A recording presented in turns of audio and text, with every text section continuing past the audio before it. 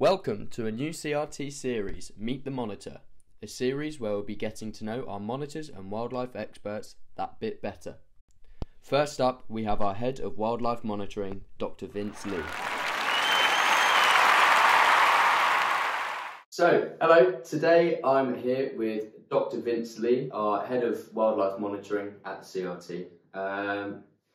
Vince, if you'd like to tell us a bit about yourself.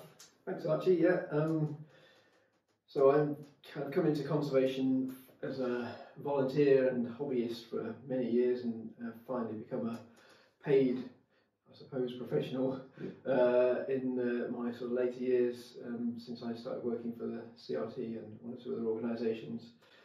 I've just had a lifelong interest in all things biological, really, so from the molecular to the population. So my first sort of career was in plant genetics, looking at DNA and physiological traits of plants and trying to improve crops through that work, and looking at viruses and sort of publishing sequences of virus genomes and things like that, sort of tiniest things. And I'm now doing what I used to do at weekends for fun as a job, which is basically looking at wildlife and helping to conserve it. What's your favourite animal species that you've come across on CRT land?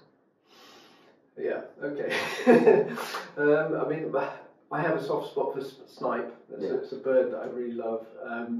They're quite an extraordinary designed way. Normally you get wading birds have long legs and long beaks, or short legs and short beaks. These have got short legs and long beaks, so they're designed for walking around on solid ground, but putting their bill down deep into the earth to get worms. So they look odd, and their camouflage is brilliant, but when you look at it closely, it's absolutely beautiful. Yeah. But the thing that I love most about them is the spring display flight that they do on their breeding grounds, which sadly we've not had here at all. They come here in the winter every year and find plenty of worms in our fields, but just not quite wet enough and wormy enough for them to stay and breed, which they used to breed in the river valleys in Cambridgeshire. And we still have a huge population in some of the bigger nature reserves. Well, not huge, several hundred in Cambridgeshire, but and going to see those singing in the spring is fantastic, because they do this amazing flight. They fly really high and then just plummet to earth and stick their tail feathers out, and the tails have this little twist on them which makes them vibrate, so they make this sound like a kazoo sort of as the air whistles past their tails. And the first time I heard that, I was camping in a sort of bit of Shetland up in the north of Scotland, and heard this thing outside the tent. And what's that? And yeah, I've just loved them ever since, really.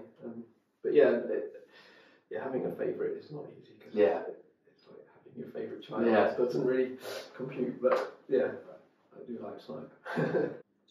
What would you really like to see while monitoring, but haven't yet?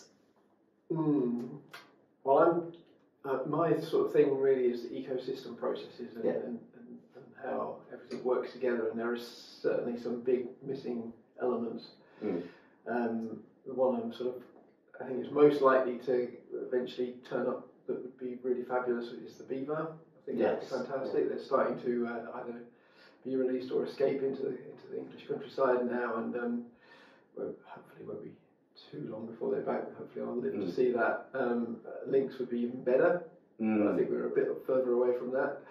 Those kind of things that actually have an element of, not only are they fabulous animals to see, but they're actually doing something that's clearly missing from our landscape. So that our rivers don't flow and work properly because they've been engineered by humans, and they should be engineered by beavers. Our woods sort of impoverished by the amount of deer that are stalking, working through there, eating everything that grows, and really something big and ferocious that's going to put them to variety is what we need in that concept. I think probably the most likely sort of rewilded element that will turn up here before any of those is the white-tailed eagle, just because they have such big powers of dispersal.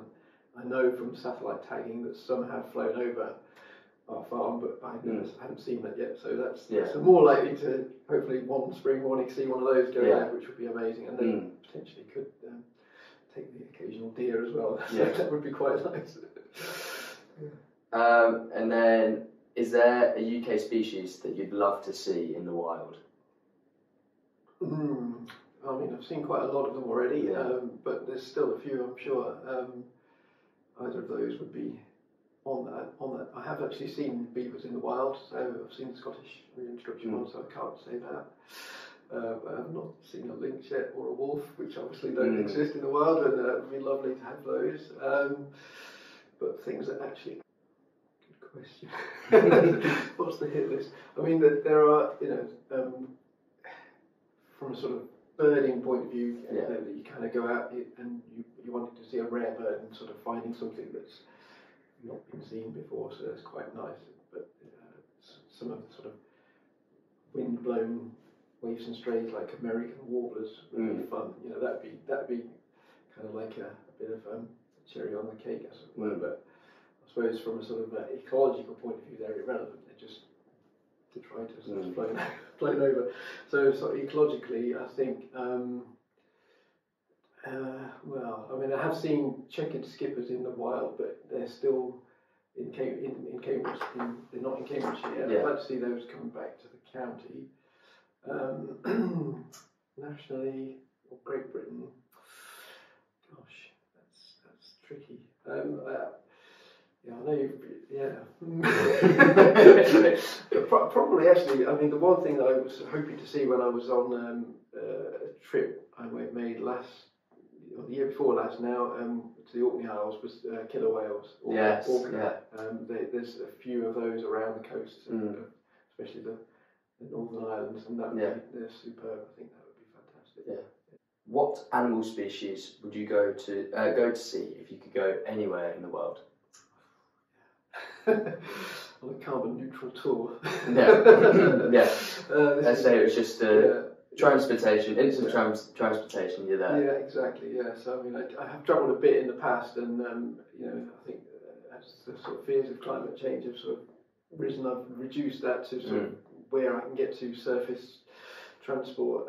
So that's kind of curtailed that. But if that was out of the question, I mean, it might be a bit tricky at the moment, but I had a long-standing desire to see, the whole habitat really of the Kamchatka Peninsula on the sort of far east of Russia. And there is some amazing stuff over there. So something like the Steller seagull, which is a massive bird, or the tiny little spoon-billed sandpiper, which is highly threatened. And but it would be, if you're seeing either of those two species, you're seeing a whole lot of other stuff as well in that area that's relatively unspoiled and vastly wild, and it's just something like that would be fabulous. But equally, I wouldn't mind being at the bottom of the Mariana Trench, seeing the weird sort of things down there. That would be kind of awesome as well to see that kind of totally different ecosystem we've got that's based on the sort of upwellings of chemical sulphurous sort of upwellings. That's so different to whatever we used to. It would be mind-blowing. And then finally, the big money question. What is your favourite kind of biscuit? Well. Okay, so... You say Jammy Dodger. It's not Jammy Dodger. It's not Jammy Dodger, definitely. It's got to have chocolate on, whatever it is. I mean, chocolate gingers are fantastic, I think, Well, there we go. It's fantastic speaking to you. Thank you for that was good, giving us some stuff. You'll see a lot more events around, I'm sure. We have a lot of stuff coming up. And Saving the Water Vole, 8th of Feb, 7 p.m, led by Dr Vince. So I better write that talk. Be sure to join the call and learn more about the wonderful work that Vince and Emily do to help save the water vole. Thank you. Thank you.